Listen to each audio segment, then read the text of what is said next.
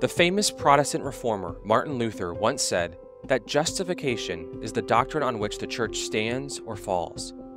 And that sentiment has been echoed by countless theologians and church leaders in the centuries since. What is the doctrine of justification, and why is it so important? My guest today is Matthew Barrett, and in our conversation he sheds light on the meaning of justification by faith alone, explaining why it's so central to the Christian faith. Along the way, he engages with the claim that evangelicals often overemphasize justification to the detriment of other doctrines, and he explores why the book of James says that we're not justified by faith alone. Matthew Barrett is an associate professor of Christian theology at Midwestern Baptist Theological Seminary, as well as the founder and executive editor of Credo Magazine and the host of the Credo Podcast. He's the author of several books, including The Doctrine on Which the Church Stands or Falls, Justification in Biblical, Theological, Historical, and Pastoral Perspective from Crossway. Let's get started.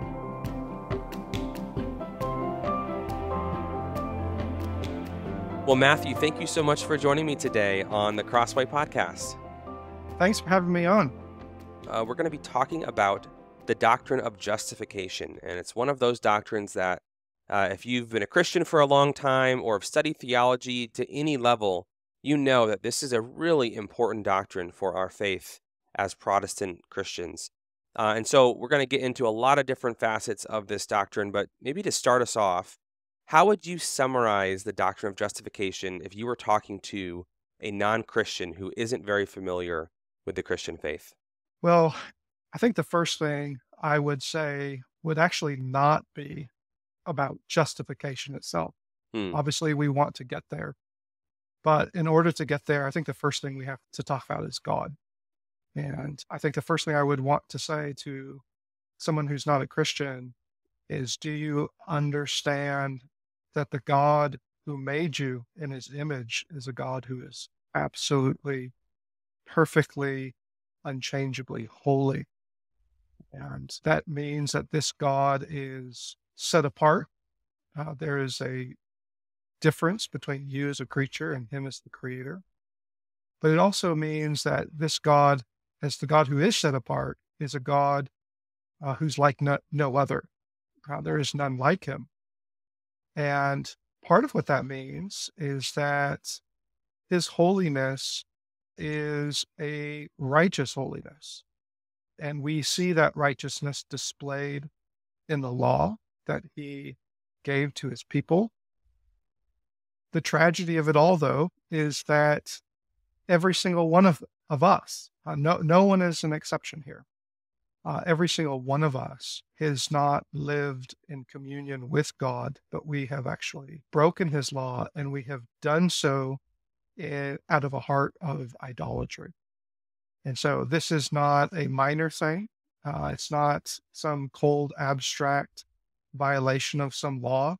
But when we break God's law, we are actually committing cosmic treason. We are violating the very character of God himself and all the goodness and blessedness he intended for us. And so that puts us in a terrible predicament. We stand before holy God as those who are unrighteous, as those who are transgressors. And because of our transgression, we therefore deserve condemnation. This is a legal verdict in which we are declared guilty before him. And the consequences are everlasting because he is a God who himself is eternal and infinite. So that's the terrible news. What is then the good news of the gospel? And I think this is where justification starts to come in, starts to beam into this darkness. Well, every single one of us is a child of Adam. And so when Adam sinned in the garden, he represented us. He was our father. And that's really hard for us to get our minds around today because we like to think of ourselves as individuals. But the Bible seems unfair. It seems unfair.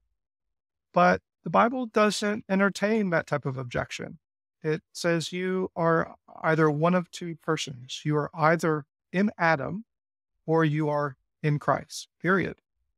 And so in Adam, all of humanity is then in Adam and all of humanity then, well, Adam's guilt is then imputed to all of humanity so that we stand under his legal condemnation. And as a result, we also receive from Adam then his corrupt or polluted nature, which means that we not only have this condemning legal verdict over our heads because we are children of Adam, but the very inclinations of our heart, our mind, our will, our total person, in fact, is inclined towards evil, and our nature, to use more theological language, our nature is corrupt. Well, the good news is that there is a second Adam who has come, and this is none other than the Son of God himself. Who could have imagined this? The Father sent his only begotten Son, as maybe some have heard from childhood, right? John 3:16. What love is this? That the Father would give his only begotten Son to be incarnate. In John's Gospel, he uses the language of made flesh, to humble himself so low to the point of death on the cross. What do we see in Christ, this second Adam? Well, he comes not only one who pays the penalty for our sins, suffering for our sake, but there's also a positive side to this as well. He lives for our sake. We not only transgress the law, but we fail to keep the law. Well, Christ, from the very beginning of his ministry, comes, and he's very clear. He has come to fulfill all righteousness. So yes, he's going to suffer the penalty we deserve, but he's also going to fulfill all righteousness, so that at the end of the day, by means of his life, death, and resurrection, we can't forget the resurrection here, his righteousness, his perfect obedience to the law, well, that is actually counted to us. It is credited to us. It is reckoned to us, so that upon faith, God declares us, who we are ungodly, but upon faith in Christ, not in ourselves, but upon faith in Christ, we receive this amazing declaration that we are righteous in Jesus Christ, in the second Adam. So this is the best news of all. And we can talk more about what that means, but as you can probably tell, if we are condemned in Adam, now we are declared righteous in Adam, in Christ, not because we are actually righteous, as if our works somehow make us righteous, but rather God has declared us righteous on account of what his Son has accomplished. So Martin Luther, the famous Protestant reformer who lived, 500 years ago, he called justification, quote, the doctrine on which the church stands or falls. I wonder if you could unpack for us, what did he mean by that when he said that? And do you agree with that sentiment? That is how central this doctrine is to the Christian faith. Yes, well, there's all kinds of fascinating historical discussion. Where does this language come from, the doctrine on which the church stands or falls? It seems to be the case that the actual phrase comes much, much later than the Reformation. It's a bit more modern and contemporary. But more to your question, I think the issue of centrality is a complicated one. At first glance, it might not seem so, but it is complicated. And here's what I mean. On the one hand, we must say, yes, justification is a right understanding of justification is absolutely central. And this is what the reformers are after, because here we are talking about how are we right with God. And the storyline of Scripture, well, that gets right at the heart of it. And that's the type of question that, as we know, affects everything from our present status before God to our eternal destination. At the same time, though, and the reformers articulated this as well, at the same time, they also understood that in order to argue for this doctrine of justification, they couldn't just focus on soteriology or one aspect of it. Even that very brief, superficial description of justification that I gave as we started, well, it assumes a whole lot. It assumes certain things about the attributes of God. It assumes a certain Christology. And then once those things are properly in place, it then takes us to a certain understanding of how we then are the recipients of God's grace. All that to say, on the one hand, it's absolutely central, the doctrine on which the church stands or falls. On the other hand, though, it's not the only doctrine. And so even in soteriology, we need to recognize, well, in order to have a proper understanding of justification, there are many other aspects of soteriology that we have to pay attention to and we have to get right. Everything from regeneration to sanctification. What is the difference between justification and sanctification? To adoption, we could span this out further and talk about election and predestination to the very character of God. So I just mentioned that because I know that sometimes Christians today, out of a good intention, can really focus on justification. But unfortunately, we sometimes do so without this broader perspective of, well, what else is foundational so that we can even talk about it. Yeah, because I think that's one critique that I've heard, particularly of Protestants and even more specifically kind of the Reformed ilk, is that, that we can be so concerned with justification as, yes, a litmus test for true theology, good theology, or we can even sort of start to equate it with the gospel itself, that the doctrine of justification is the gospel or vice versa. Do you think maybe we should address that, right? Because when we talk about the gospel, at least this is how I would phrase things. We have to be really careful here because the gospel is something objective, something that has happened in history. Jesus Christ lived, died, rose again as our Lord and as our King and as our Savior, et cetera, et cetera.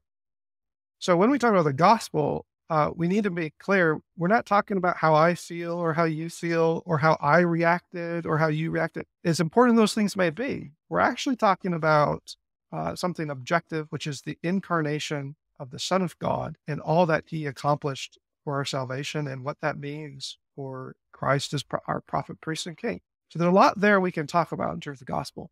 When we talk about justification, we are then asking the question of, well, how is the grace of this gospel then ours? How do we become the recipients so that we receive this great blessing and all the riches that Christ has accomplished for us? And that's where we move from salvation accomplished by Christ to how the Holy Spirit then works this salvation for us and within us. And that brings us not to just justification, but to a whole sweep of doctrines that we call the order of salvation, from regeneration all the way to glorification.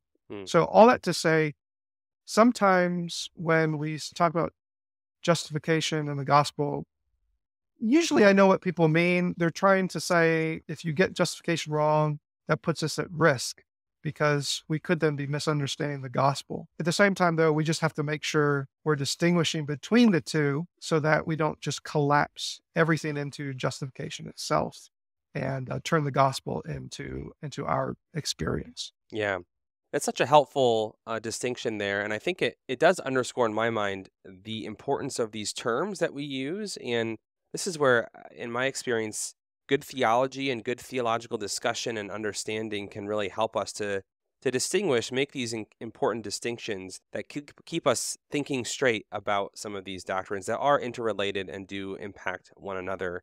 So let's talk about the Bible's teaching on this doctrine. I think it's safe to say the Apostle Paul has the most to say explicitly about the doctrine of justification in the New Testament. He uses his famous phrase that we're justified by faith and not by works. He contrasts those two things pretty consistently throughout his epistles. But then in James 2, we read the Apostle James writing that a person is justified by works and not by faith alone. A statement that actually led Martin Luther, of all people, to call the book of James an epistle of straw, and he denigrated it, didn't think it was maybe as authoritative or inspired as other epistles. So is the Bible contradictory on this doctrine? Well, the short answer is no. We all kind of expected that, but maybe you can help us understand why. Well, yeah. We have to remember when we are talking about the Bible that, yes, it is written by many human authors from very divergent backgrounds at points. But there is one divine author, and his divine authorial intent transcends the trees to span the whole forest. in a way that gives us the ability to open the scriptures and read the scriptures as a unit, as a whole, as an organic whole, one in which God's plan of redemption is seen from beginning to end.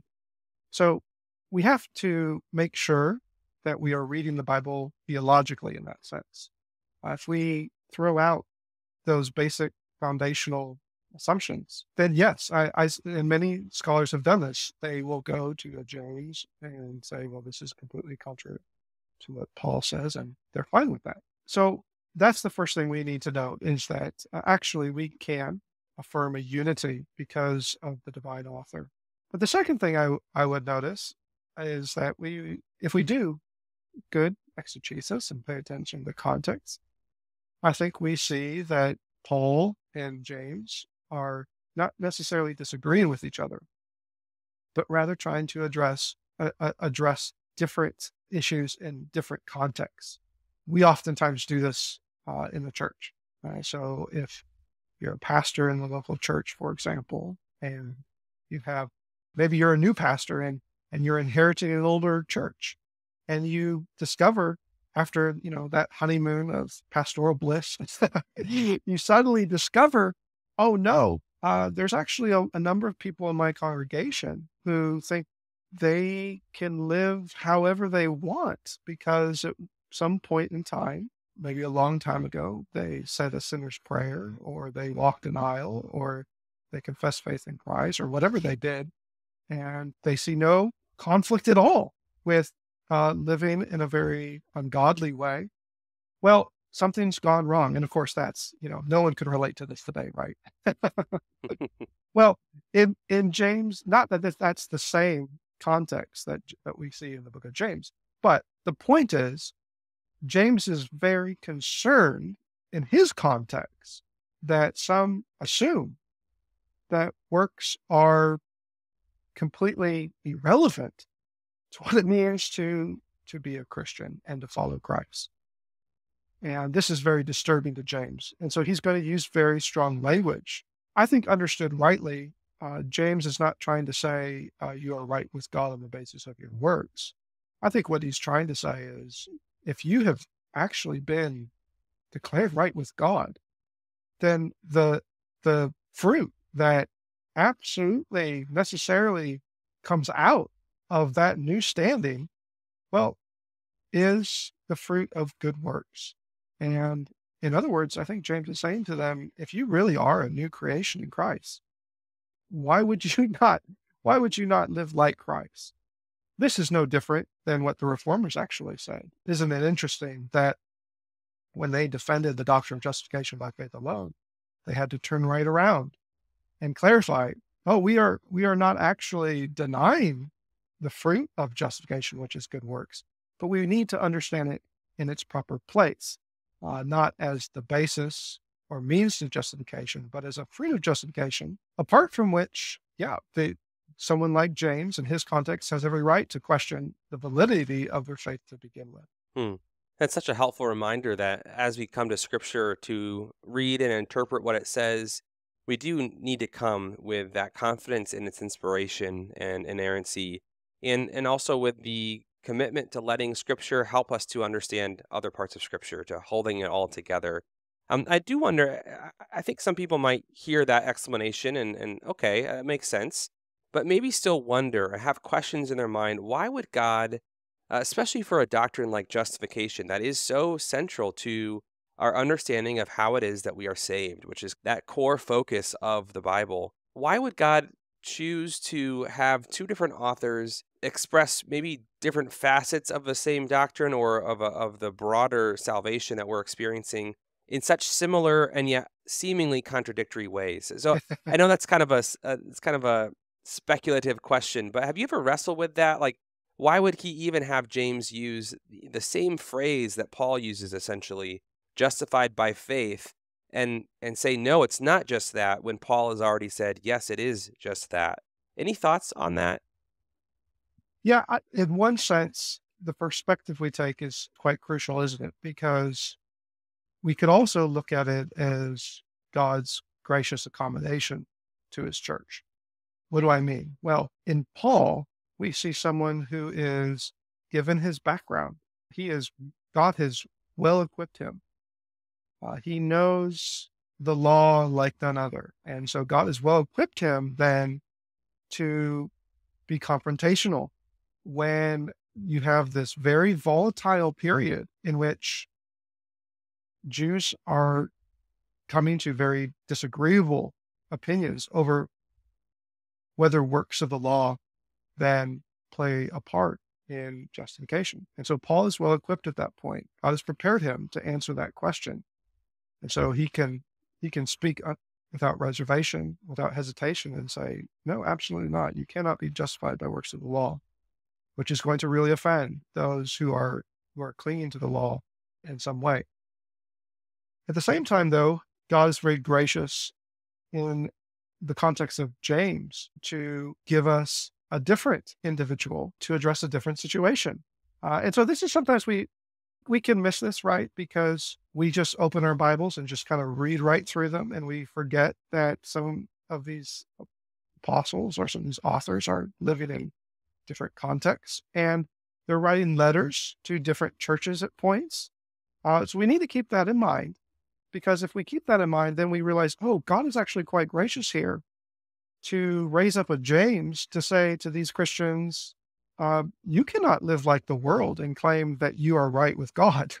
If you do so, then we're going to get at the very heart of this. And yet James is going to use the language of works to do that. So all that to say, I completely understand how it can feel like, oh, why couldn't have God just kept the same tone or the same vocabulary throughout? But at the same time, a minute ago, we emphasized the unity of Scripture. At the same time, if we understand its diversity in terms of the church spread globally and the way that Jesus' disciples are trying to reach different pockets of the church with different challenges, well, then we realize, oh, this is actually a gracious gift of God. And I would say to our listeners, God may do this with you too. There may come a moment in your ministry with one church in which they are clinging to their works as if those works then perhaps in part justify them before God. And you will need to speak in a very Paul-like way. And then 20 years, you may be at a different church and realize that, well, these people have a vain confidence in their faith when they claim to be right with God. But meanwhile, they are indulging in all kinds of immorality. How am I going to address them? Well, I would encourage you to read the book of James. Yeah. And it's such a helpful reminder, because as we hold to Scripture's inerrancy and authority and unity, as you've already said, we can sometimes almost go too far and start to treat it like a theology textbook with the kind of constraints and rules that we might impose on a systematic theology today that isn't necessarily how the Bible is trying to operate. Okay, maybe another question about the Bible. So we've already mentioned Paul in Romans 3:28, where Paul teaches that Christians are justified by faith and not by works of the law. And a question I think that many Christians eventually come to as they think about this more deeply is, why isn't faith considered a work? And maybe the impression can be that, okay, faith is that one thing that we do that actually does lead to our justification that we are allowed to do. It's the one work that's like approved and for some reason not considered a work, even though we're doing it. So how would you answer that question?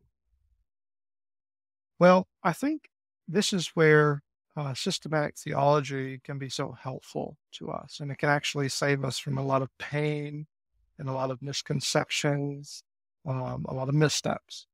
When we talk about justification, we need to understand that the basis on which we are justified, in which we are declared right by a holy God, is external to us. It is found in the righteousness of Jesus Christ. And so this is why we can wave that banner of solus Christus and say it's in Christ alone. So this goes back to our earlier conversation of, are we in Adam or are we in Christ Jesus? So that said, when we talk about justification, I know sometimes we use the more colloquial language of we are justified by faith. And I think I understand what people mean by that. But if we want to be more accurate, we might say, well, we are justified by grace. We are justified by grace. And how's that? Well, we are justified by grace because we're justified on the basis of the whole work of Christ. Now, if that's the case, well, then faith isn't the basis on which we are justified, as if faith itself becomes some type of work. Rather, faith is instrumental. It's through faith in Christ that we are then right with God. In other words, if the righteousness is not our own, as if even our own faith is a type of righteousness, but if the righteousness is external to us, if it is Christ himself and his perfect work, if that's the case, then our faith is the means by which we then receive. And that's a key word, right?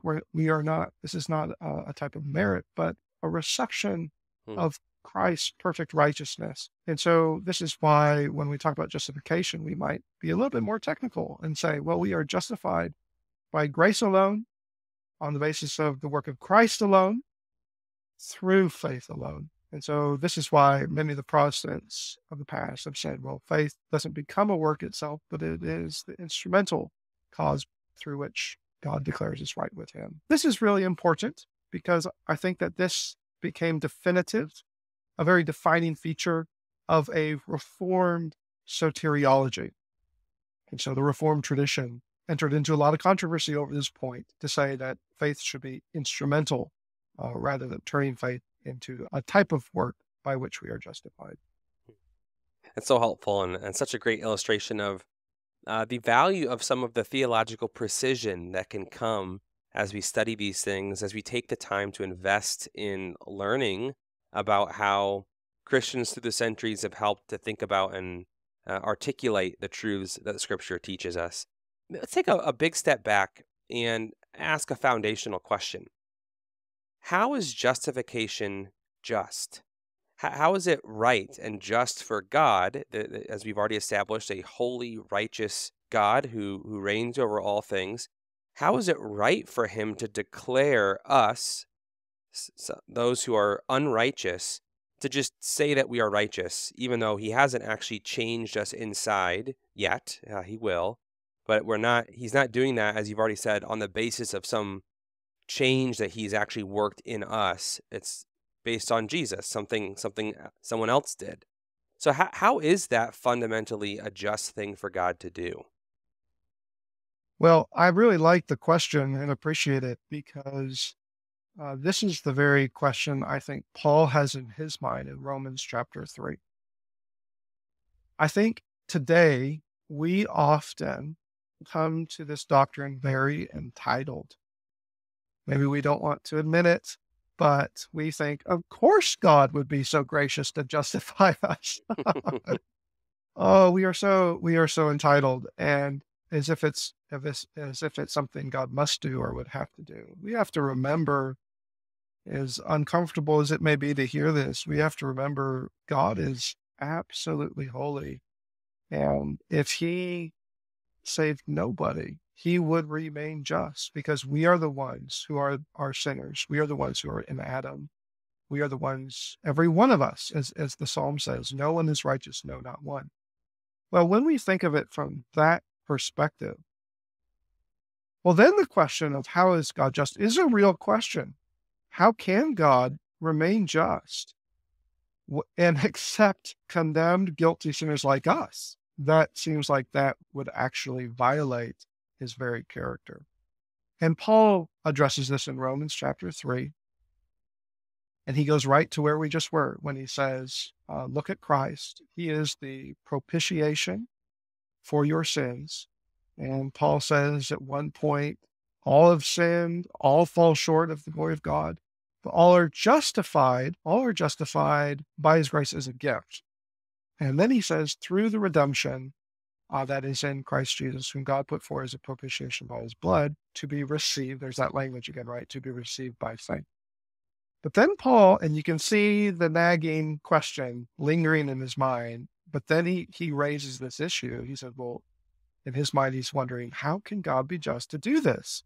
And he says, well, this was to show God's righteousness because in his divine forbearance, he had passed over former sins. It was to show his righteousness at the present time so that he might be just and the justifier of the one who has faith in Jesus.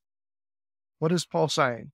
I think what Paul is saying here is that apart from Jesus Christ, apart from his propitiation, as Paul says, his atoning work, the problem remains. How can God then be just to then justify the ungodly? But if Christ substitutes himself and becomes that propitiation by his own blood, now there is a basis on which God can declare us right with him, and at the same time, he remains just. Perhaps we could even put it stronger than that to say God's justness itself is accentuated and highlighted and brought to the front of our minds by means of the blood of his own Son. So this is one of the reasons why when we look at Jesus Christ, there's that famous painting in which Luther is standing in the pulpit and the people are on the other side and he's pointing them to the cross as Christ is crucified. Well, that's a beautiful picture, isn't it? Because it's on the basis of the cross that we see God, his righteousness and his everlasting mercy kiss one another. Rather than there being a conflict in Christ, we can actually be received into the very presence of God who remains just and yet is gracious towards us in the righteousness of his own Son. That's such a helpful explanation.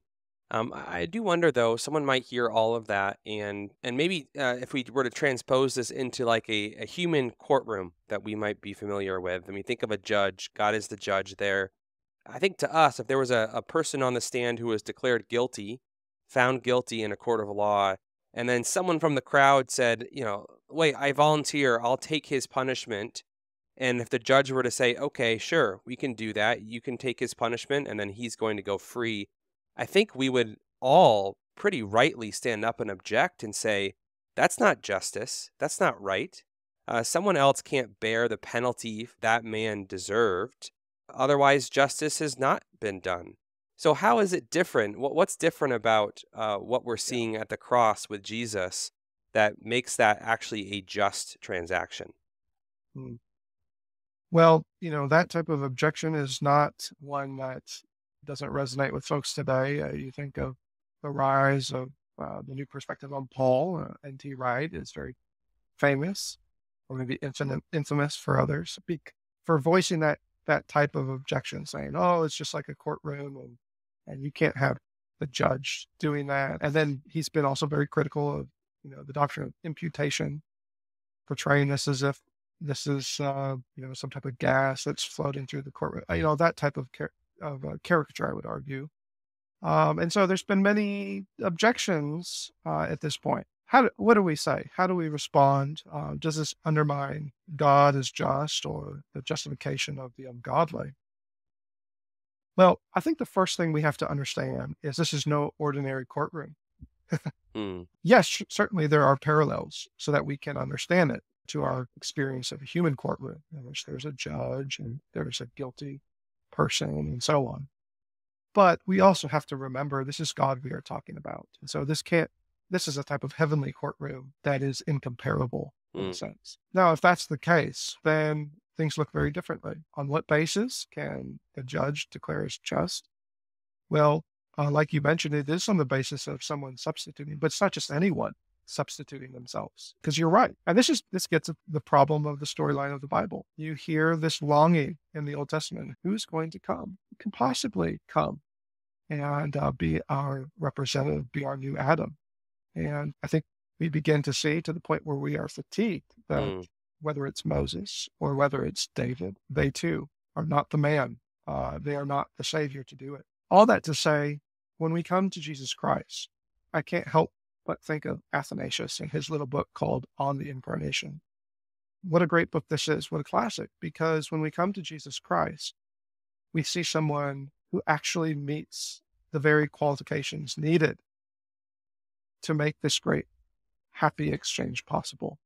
And what are those? Well, on the one hand, this is the very mystery of the incarnation, right? On the one hand, this is the only begotten Son of God.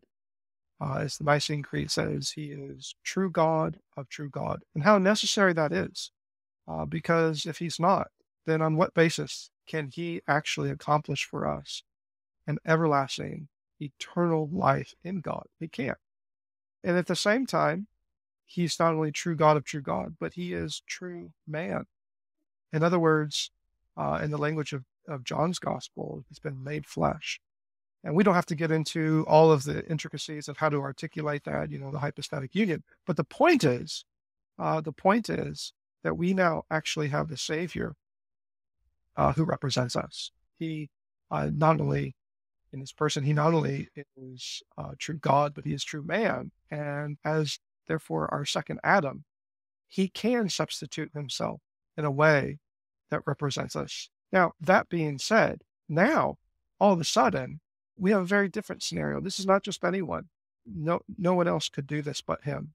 And so now the very righteousness by which he lives and dies and rises from the grave, well, now that can be imputed to us so that God can count us justified with him. And like you mentioned a minute ago, that then has so many implications then for what it means to be in Christ.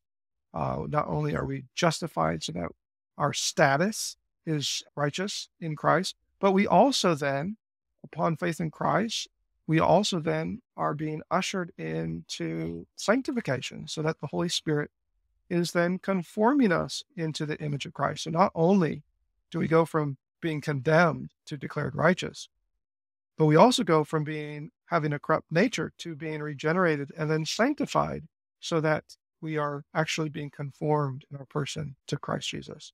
So all that to say, it is an extraordinary event, one that is unlike any other. And so we can't simply apply the same rules to it. If we could, then it wouldn't be extraordinary and we wouldn't have the type of justification that we have, the type that Scripture describes. Matthew, thank you so much for helping us today to do that a little bit better as we've talked about this important doctrine of justification. We appreciate you taking the time. Thanks for having me. Grateful for all you guys do.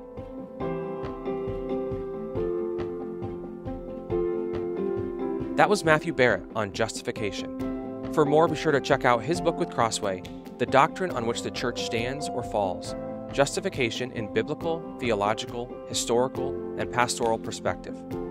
Pick up a print copy of the book for 30% off, or get the ebook for 50% off directly from Crossway by visiting crossway.org/plus. For more audio content like this, subscribe to the Crossway Podcast on Apple Podcasts, Spotify, or your favorite podcast player.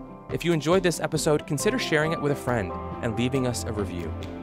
Crossway is a not-for-profit Christian ministry that exists solely for the purpose of proclaiming the truth of God's Word through publishing gospel-centered content. Visit us today at crossway.org.